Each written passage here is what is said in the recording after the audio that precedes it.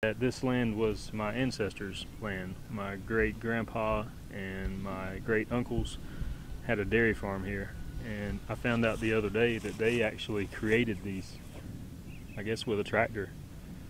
This used to be a gullied out pasture, and so they came in here and made it to where it would hold water and retain the soil. I thought that was pretty cool. I was kind of proud of that. Yeah.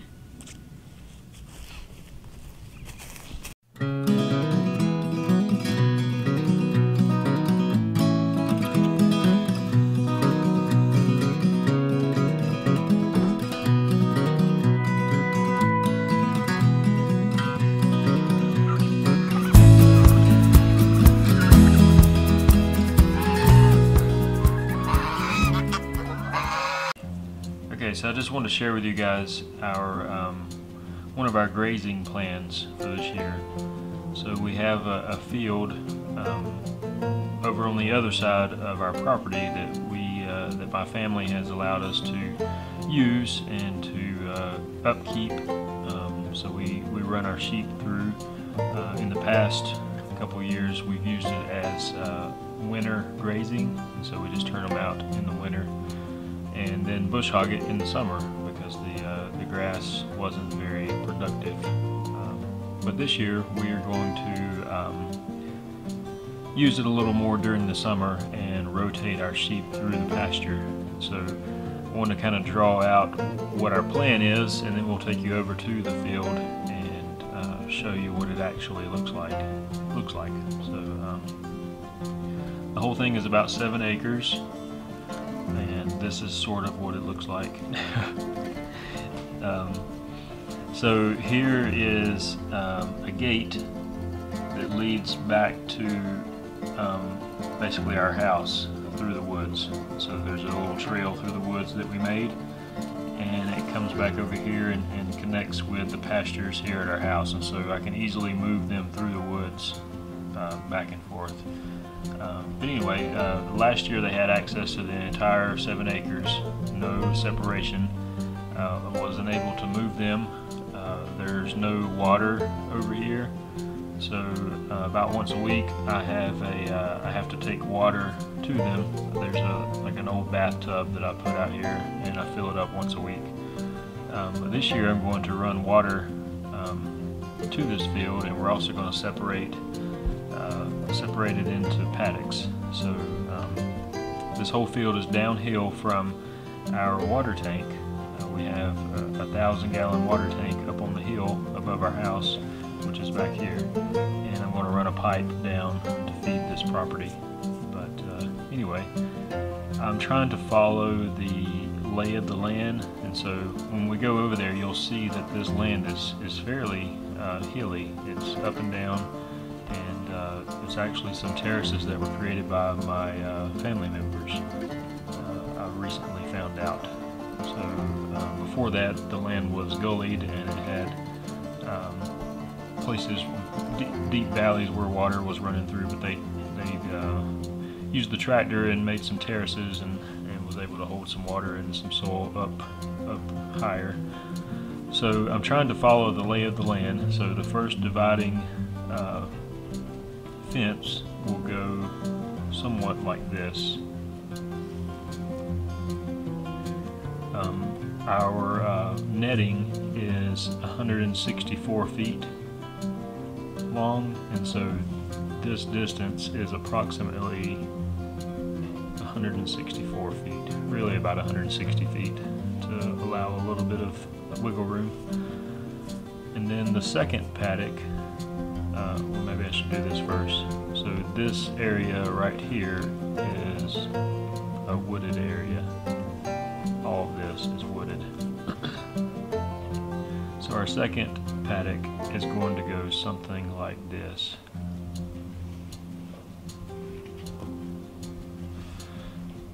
Or our second, I guess I should call it a permanent fence. And then our water lines will go and follow that. So there will be a water line that goes all the way to approximately here, and then there will be another one that tees off here and goes to about right there. There will be a gate right here.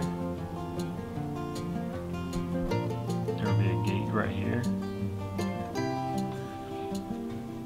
A gate here. And a gate here. So at the beginning of the season, when the grass starts growing, we will start dividing this into paddocks. And so this will be paddock 1. There's a little strip of forage and then the woodlot, and then we'll just continue on with paddocks. So this will be day 2, day 3, day 4, and this width will be determined based on the grass growth. So in the middle of spring, when the grass is really growing, it may only be this wide, and they'll be in this little section here for 1 day.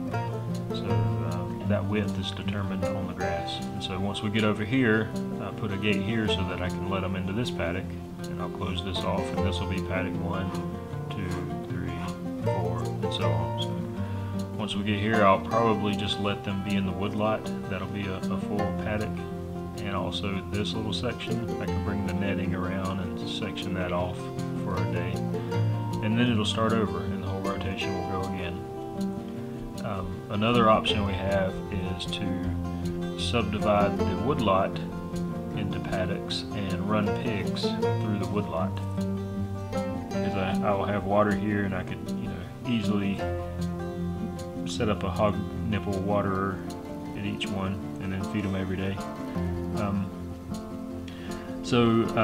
Anyway, another tool that I use to determine all of this as far as distances and total length of fencing and water lines is Google Earth.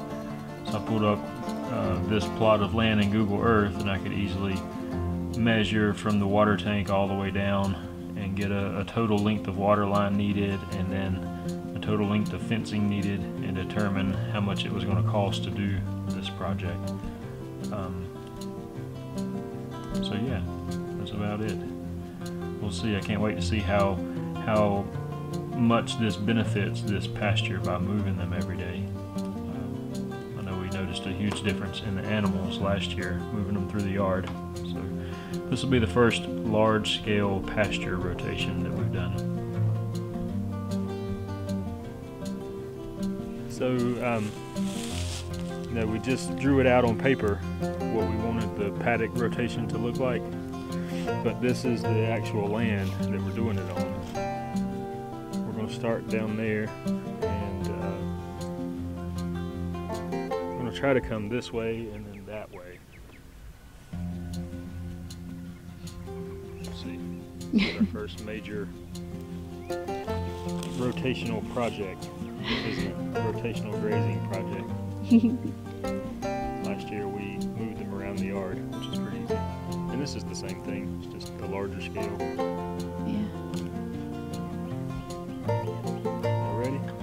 So the first thing we got to do is measure from the permanent fence, the permanent perimeter fence. We have to measure 164 feet over, which is the length of our netting, so that we can make another permanent fence over here that's the length of the netting away, so that we can move the netting this way every day. Does that make sense? Yeah. It made sense on paper to me. Did it? Yeah. Okay. You ready? Yep. Let's get around.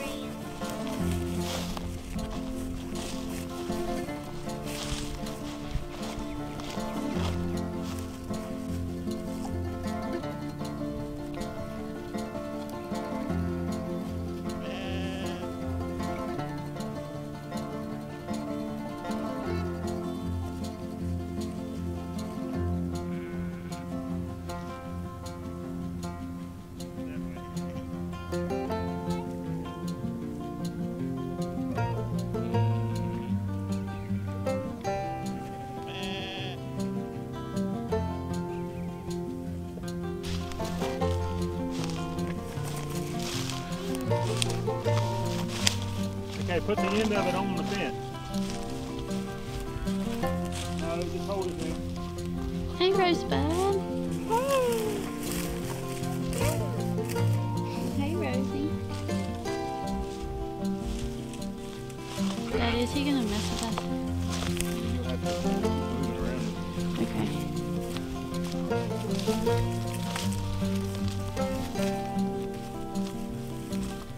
Does this look semi-square? Or still, isn't it? I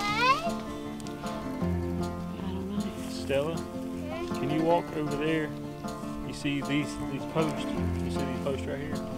There's a bunch of them. All in, look over here, Stella. Straight that way. There's a bunch over there next to the woods. You see them standing up? Can you go over there and get those? Okay, I'll see it when I get there. All right, walk this way.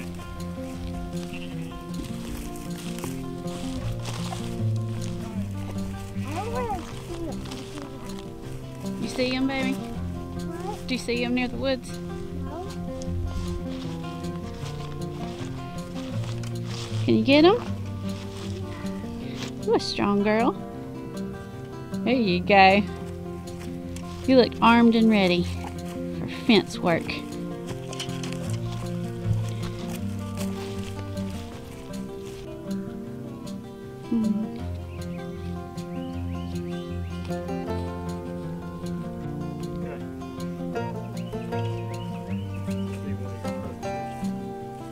See what I'm talking about?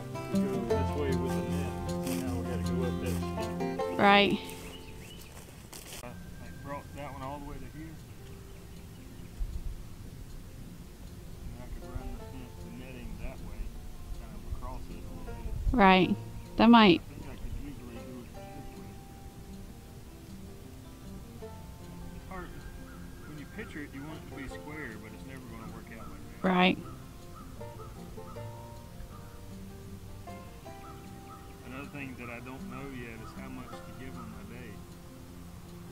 You know what I mean? Yeah. You just have to do it. Because it depends on how good the grass is. Right.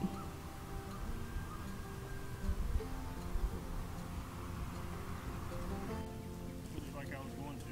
And just make the best of it.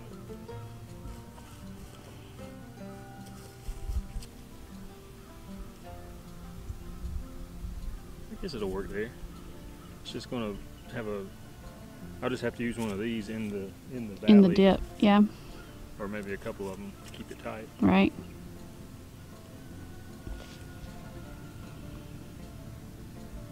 You just have to try it. If it doesn't work, we do something different. Yeah. Another thing that I'm going to do is run. We've got the water tank on the hill behind Mr. Keith's house, and it pumps out of our well at the house up to that tank, and then it feeds back down that way for the garden and those pastures. But I'm going to run a pipe from there all the way over to here, and then down pretty much under this fence, and it'll have connections every probably like 200 or 300 feet for a water hose, so that I can hook up anywhere and run a little shorter hose to, instead of dragging hose all over the place, I'll have a permanent water line. Okay, Sid. Bring it back this way.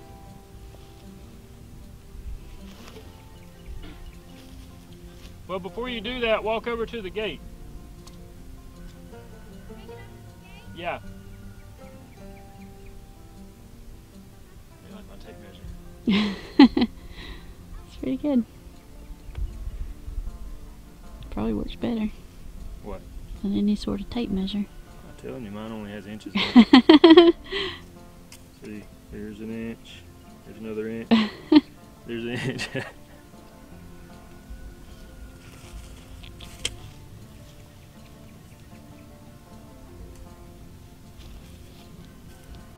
And then up to there.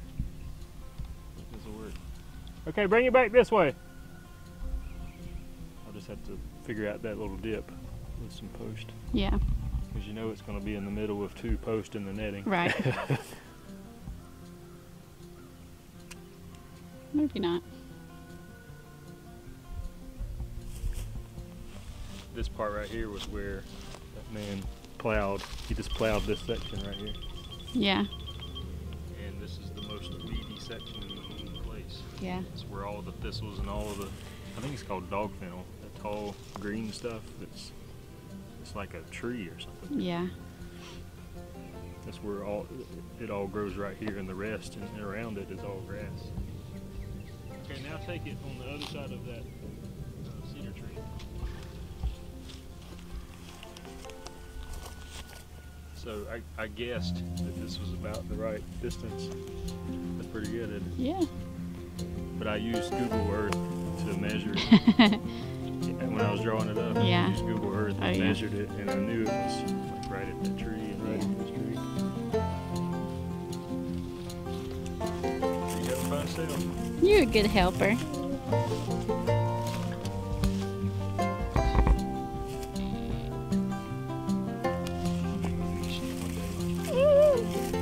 Is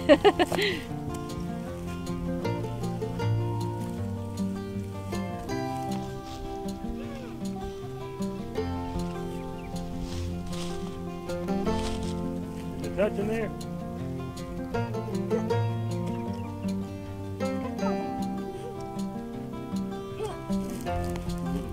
Be safe. I'd hate to come up short about 2 foot or something. I know. That would be Pretty disappointing. Yeah.